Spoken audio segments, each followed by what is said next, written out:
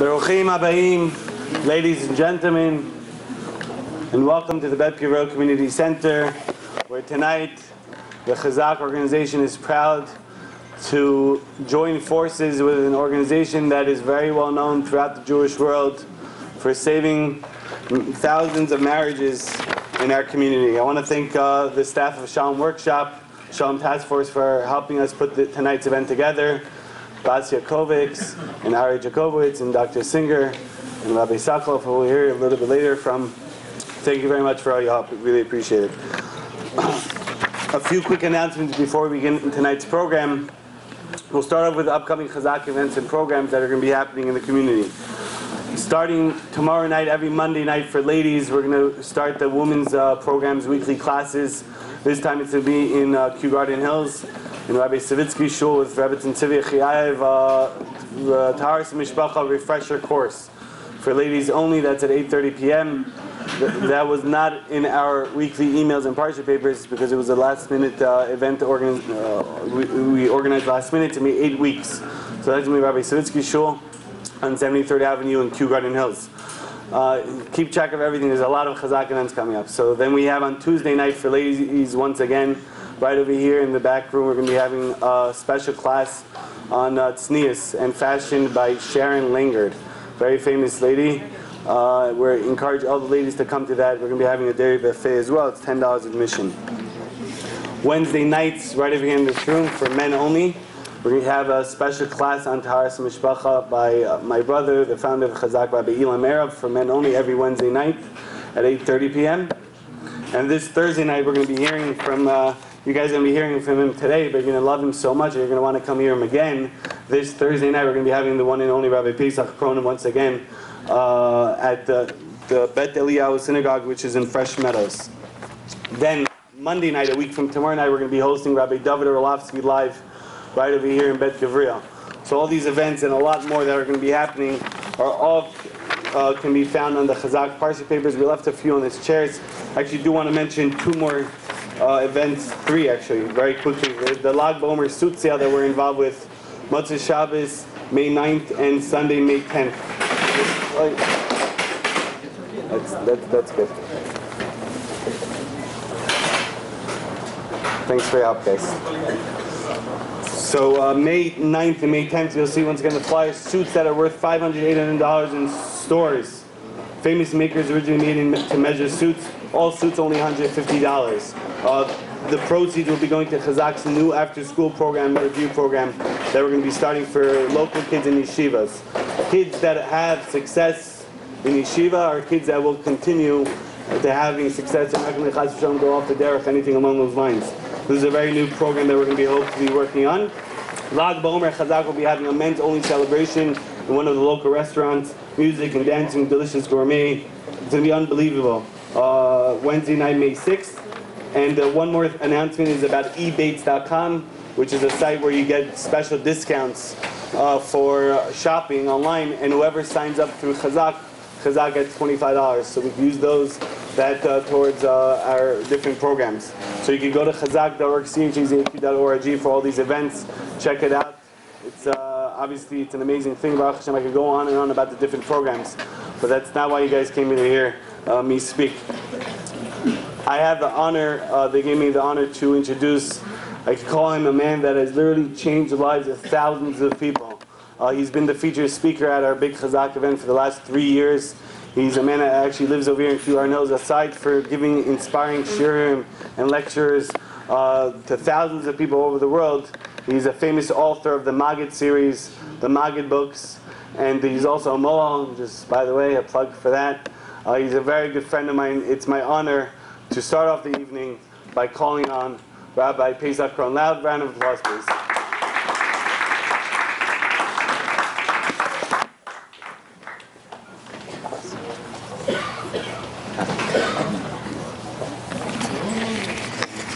I should put this on. We'll just leave it on the screen.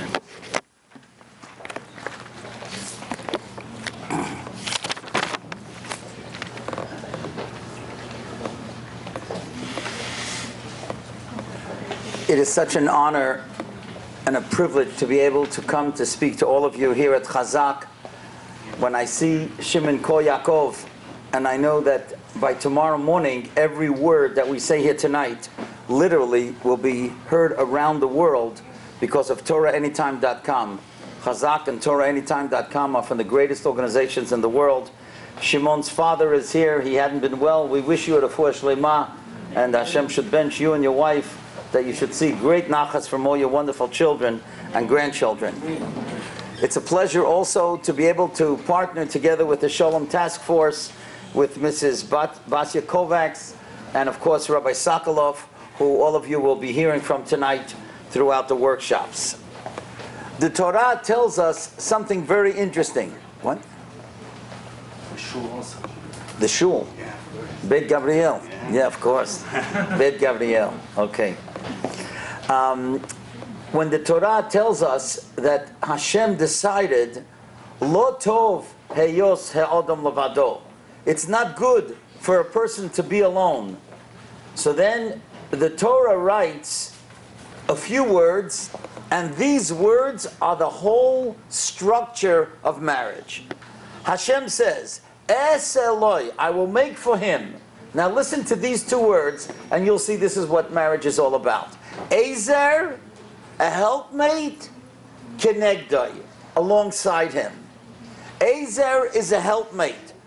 That's really what marriage is all about. That the man helps his wife, the wife helps the man helps bring out the potential that the wife has, the wife helps bring out the great potential that her husband has. And then there's kenegdai. What does kenegdai mean? The simple meaning of kenegdai means alongside, opposite.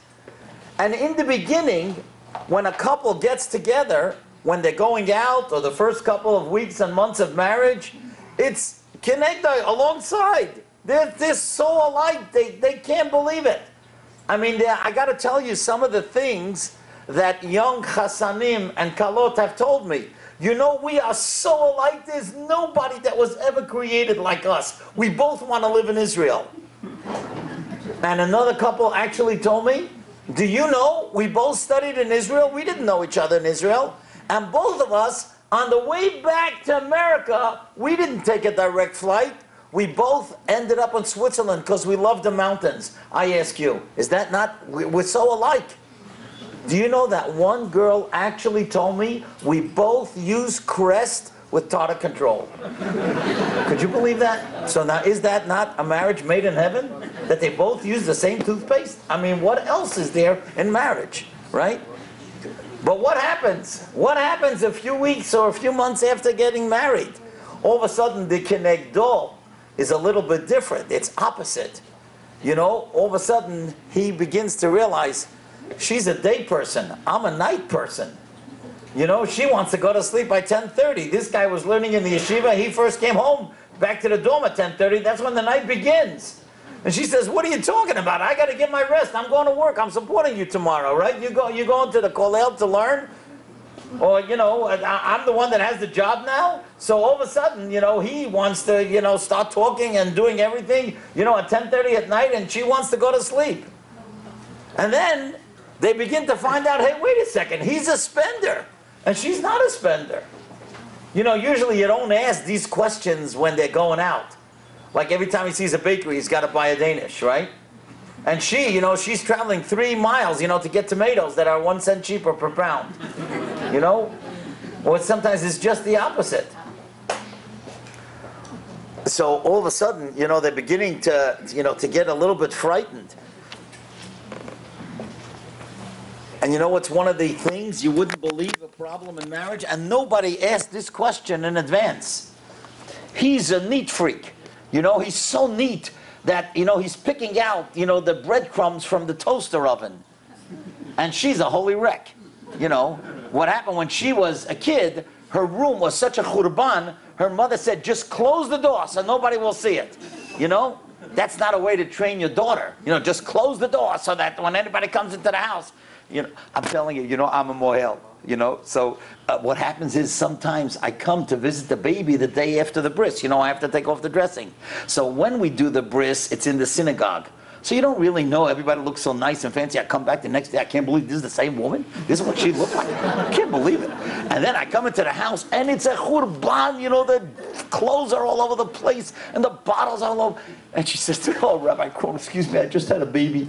And I'm thinking, man, you couldn't have piled up this stuff in 6 months. What are you talking about? Right? So now what's happening is that this guy, you know, he comes from a house where everybody was neat. And now, you know, she's not even folding laundry. She hasn't folded laundry, you know, since they got married. So now all of a sudden, then there's some conflict, and there's the rift, the dissension, and it's kenegdo. So that's the reason why we come here tonight. Because, you know, not all men were created equal. And men and women surely weren't created equal, you know. So that's the purpose. It's so important what the Shalom Task Force is doing here tonight. Now, I want to tell you something. I shouldn't say I had an argument with my wife, because that's not the right thing to say tonight, right?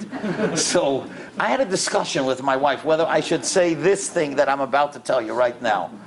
She said I shouldn't, and I said I should, and I'm going to do it anyway, right? Because she's not here. All right, what kind of example is this anyway, right? But I want to tell you where she is tonight. You know, there are many great organizations in Klal Yisrael. I mean, as we said, CHAZAQ, TorahAnytime.com, and Shalom Task Force, fabulous, fabulous organization that didn't exist 30, 40 years ago. But my wife and I are involved in an organization, that's where she went tonight, that is one of the saddest organizations in Klal Yisrael. We were just at a Shabbaton. This organization is for divorced women. It's called Sister to Sister. You should never, ever know from it. Now, do you know at this Shabbaton that we had a few weeks ago, and tonight the Sister to Sister organization, they made like a little event for all the people who work in the organization. There are 700 women with children from the age of 4 to 18. 700 divorced women. You know what that means? That there's something crazy going on. We must make an effort to make sure that our marriages are perfect. And if it can't be perfect, it's got to be good, and it can be good. And that's what Rabbi Sokolov is going to teach us tonight. Because I want to tell you, of those 700 women that were at that Shabbaton, that included thousands of children, because each one of them has 2 or 3 kids. And I want to tell you, make no mistake about it, those children are sacrifices. Many of them, not all of them, many of them are going to be kids at risk. We know how we looked up to our father and mother.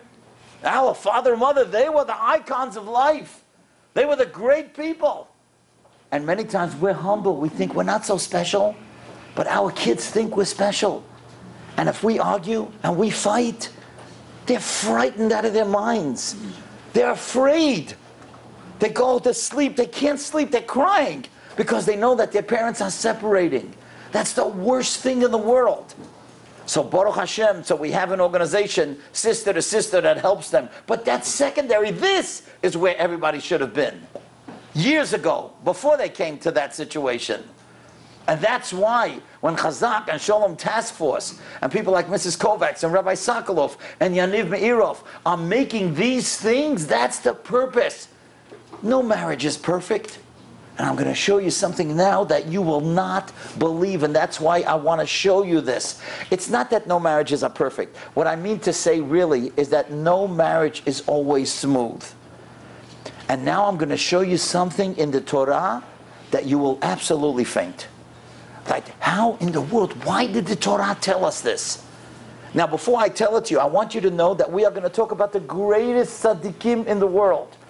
And we cannot compare ourselves in any way to the marriages of Abraham and Sarah, Yitzchak and Rivka, and Yaakov and Rachel. But if the Torah told us that even they had disagreements, then we are supposed to learn. Just because 2 people don't get along and they have a discussion, that's not the end of marriage. That's kenegdai. That's why God did not allow us to marry our brothers and sisters. You know why? Because Hashem doesn't want two of the same type to get married exactly. Hashem doesn't need a clone of the same family over and over. Hashem makes it that we are different. And we're different, and we have to learn to adjust, and that's the purpose of a marriage workshop, to show us how to adjust.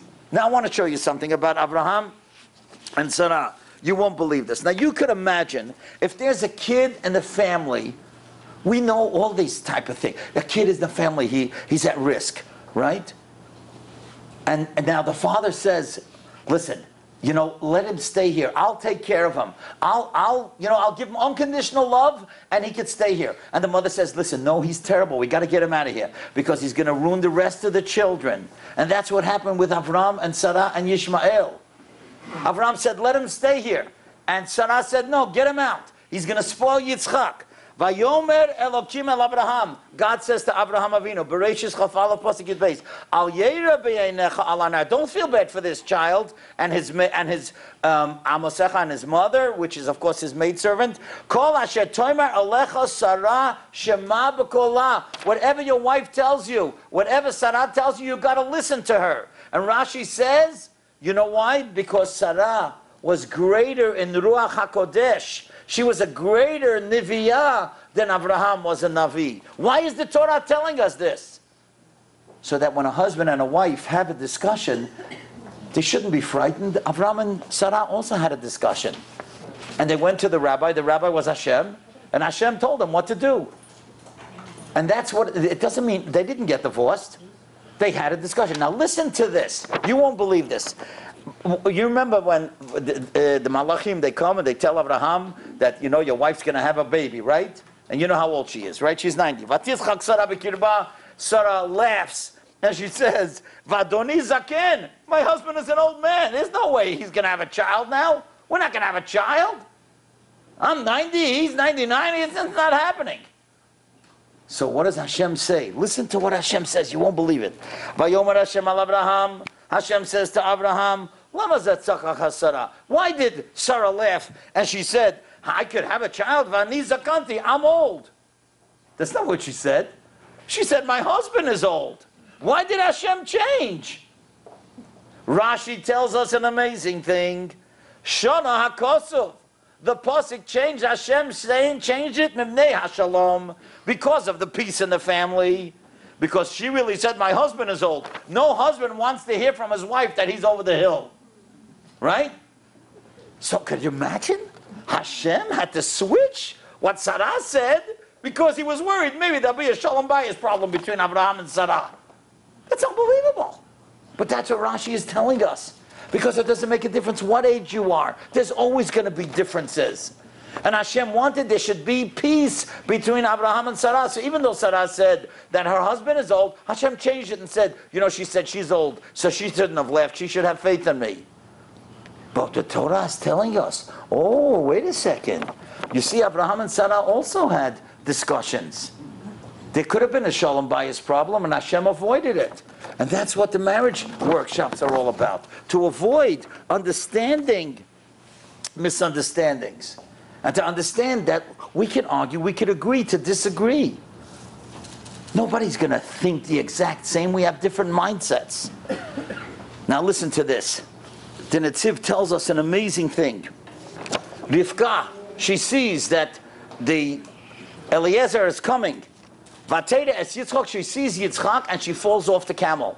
Vatipol me'ala gamal. She such a holy person. She can't believe she's in the vicinity of a holy person. Vayomer ela Eved, and she says to Eved, "Who is this? Who is this person?" And he says, "This is going to be your husband." And she was in awe, total of awe of Yitzchak. Now listen to this. The Netziv asks a question. Yitzchak was blind. He didn't know that Esav was really a Rasha. He thought Esav was a tzaddik. So why didn't Rivka say, my dear husband, it's not your fault. You're blind. Esav is a Rasha. He's fooling you all the time. Yaakov is the tzaddik. You think Esav is the big tzaddik. He's not. And listen to what the Netziv tells us. It's an amazing thing. In Bereshis Chavdalet, Samachei, he tells us, V'loy hoisa im Yitzchak. Her relationship with Yitzchak was not like Sarah with Abraham or Rachel with Yaakov, that if they had something to say, they could say it. She was so in awe of her husband that she could not even question him. She could not say what was on her mind. And the Torah is telling us that's not the relationship you're supposed to have. That's not good. A husband should be able to say to his wife whatever's on his heart. He should say it nicely. And a wife should be able to say to the husband whatever's on her mind. Not like Rivka that couldn't say anything. And finally with Yaakov, remember when Rachel didn't have children, I'm sorry. Okay, someone could get that, I'm sorry. If Rachel didn't have children, thank you. And she says to Yaakov, bring me children. And he says to her, what am I, instead of God? What do you want from me? Pray to God. Uy vey. That's how you talk to a wife. Hashem says in the Medrash, he says to Yaakov, that's how you talk to people that are unfortunate. Just because you had children with other wives, that's how you talk to Rachel. Hashem got angry at Yaakov and punished him, the Medrash tells us. So why is the Torah telling it to us? You know why? Because when you have an argument, don't be afraid. It happens. It happens with Abraham and Sarah. Yitzchak and Rivka couldn't be so open with each other. She was too in awe of him. And Yaakov said something to Rachel, and Hashem said, that's not how you talk. And that's what a workshop is all about. So we shouldn't get frightened. And you know, my father, Shalom, he once told me something. It's an amazing thing. And again, in this thing is what marriage is all about.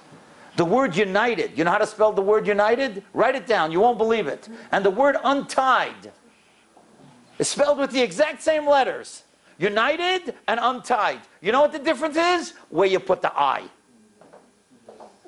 Write it down, you'll see. Where you put the I. That makes a difference whether the word is united or untied. And that's the lesson in marriage. Where you put yourself. Are you always first? Everything has to be the way you want it? Then chas v'shalom. It's going to be untied. That's how a shul is untied. That's how a community is untied. That's how a marriage is untied. Because people become selfish.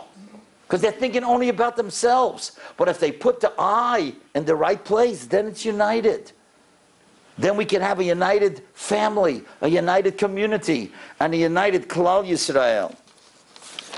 So I know that Rabbi Sokolov is going to give you many, many bits of wonderful advice. I'll give you one of them.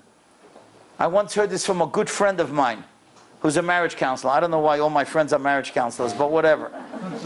And he once said that the Torah tells us that Hashem said to Cain, La Pesach chatos roivetz. Sin rests at the door. And Dr. Abba Goldman, you know what he said? The first thing when you get into your house after a whole day, whether you're in yeshiva, in the workplace, whatever it is, the first thing should be something positive.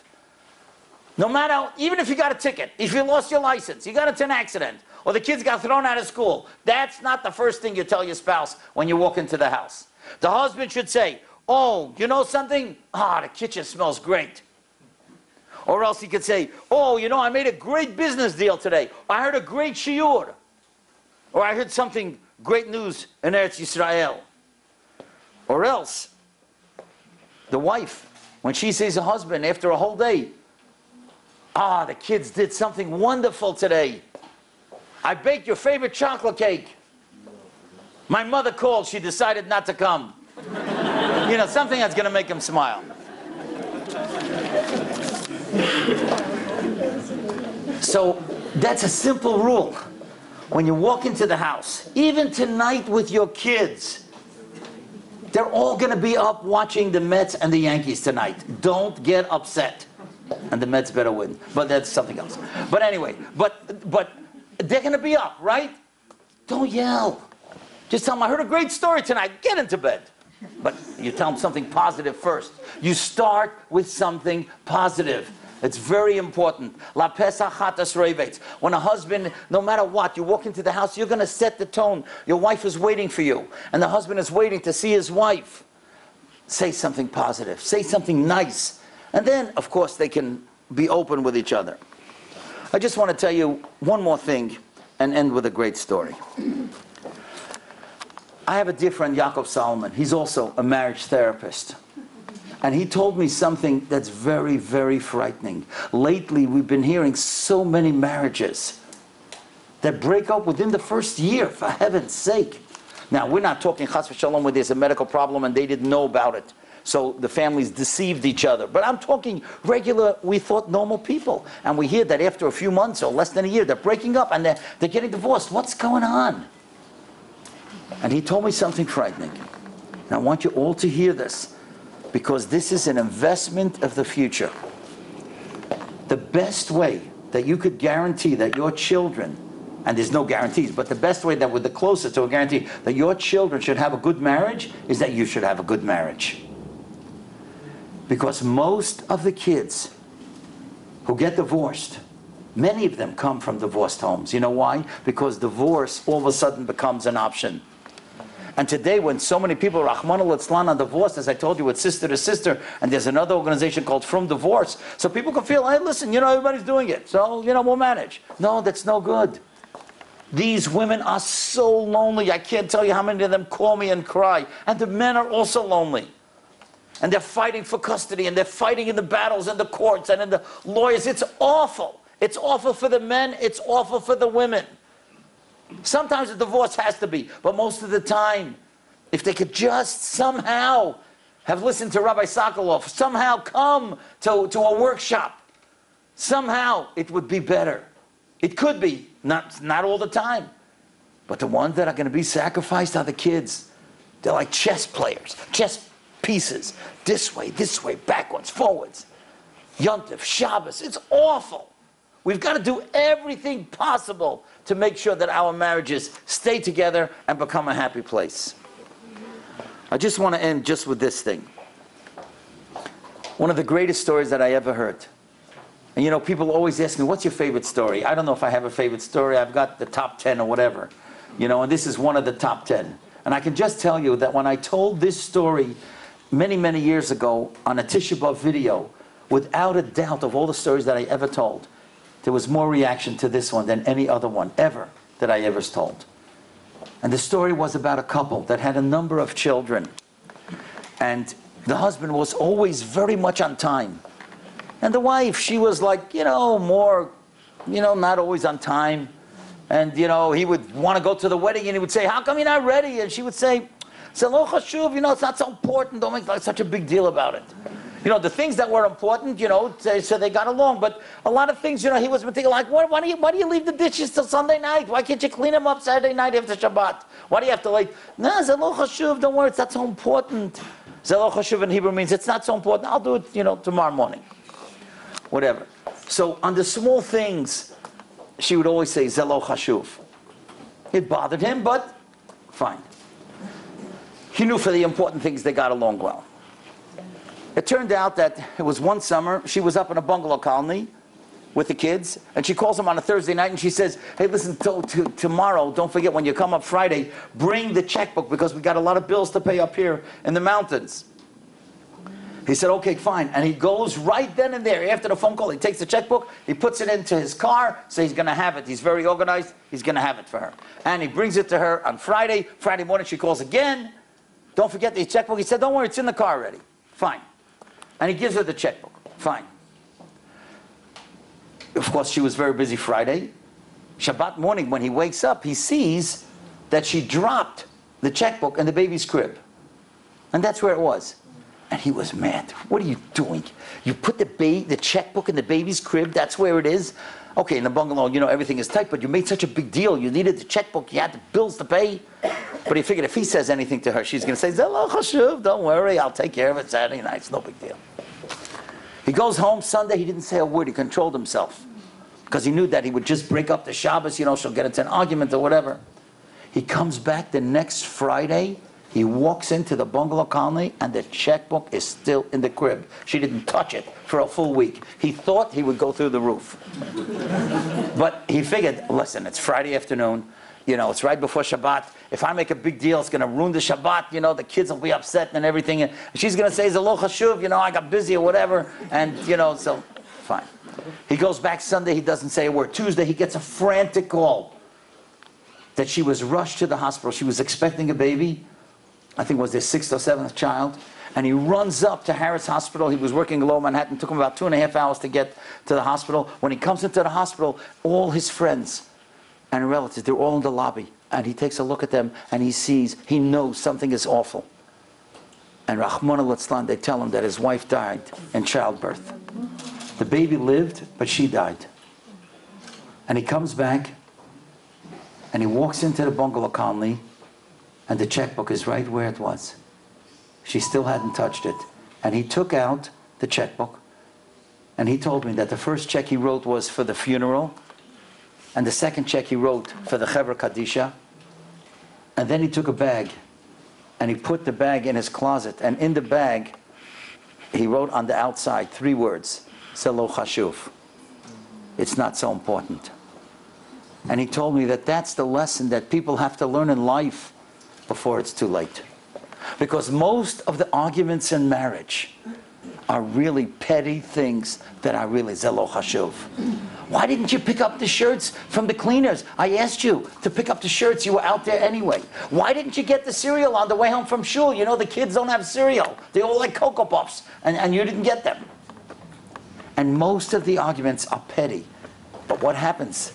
United and untied. You know, you didn't listen to me. So a person feels upset and they get angry, and then all of a sudden the small arguments becomes a big fire of machlekes. We should thank Yaniv. We should thank Mrs. Kovacs. We should thank Rabbi Sokolov. We should thank the Shalom Task Force that they brought us here tonight, that people are going to be able to understand how to agree to disagree, how to make sure that the marriage stays, because marriage is what Klal Yisrael is all about. It's all about families. It's all about legacies. When Moshe Rabbeinu was about to pass away, Hashem said to him, write the Torah on avanim, on stones. Why on avanim? I once heard. Even. You know what Even stands for? Ovois, bonim, and nechadim. Parents, children, and grandchildren. It only happens in marriage. That's when they can be together, because chas v'sholom, outside the marriage, it's so hard to give over the Torah.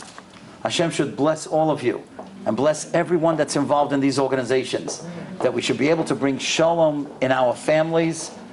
Every home is a mikdash ma'at, and if we bring shalom in our families, Hashem, be'ezrat Hashem, will bring shalom in the world and bring us the ultimate Beis HaMikdash. May it happen in our time. Thank you for inviting me, and thank you for listening.